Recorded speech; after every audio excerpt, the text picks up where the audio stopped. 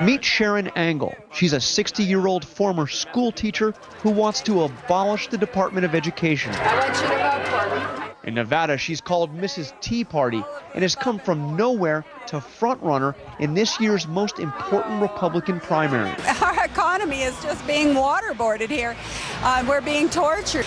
She's a state assembly person, very, very conservative, and with the endorsement of the Tea Party Express nationally, she's rocketed to the top of the polls in the last couple of weeks. The Tea Party Express and the Club for Growth decided to come in for Sharron Angle, who, if people don't know, has never won a race outside of a tiny assembly district up in northern Nevada. She's tried to run for Congress, tried to run for the state Senate, never had any success.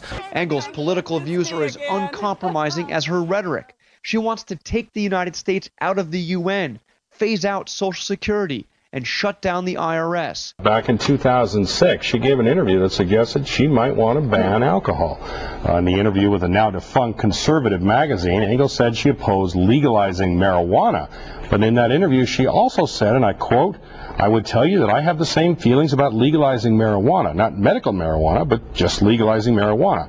I feel the same about legalizing alcohol." A woman named Sharron Angle, a former state lawmaker out there, she's got the backing of the Tea Party Express, a national Tea Party organization, and some other conservative groups. They've poured a lot of money in to help her out. Sharron Angle, though, some say cannot beat Harry Reid, and she's very closely affiliated with the Tea Party.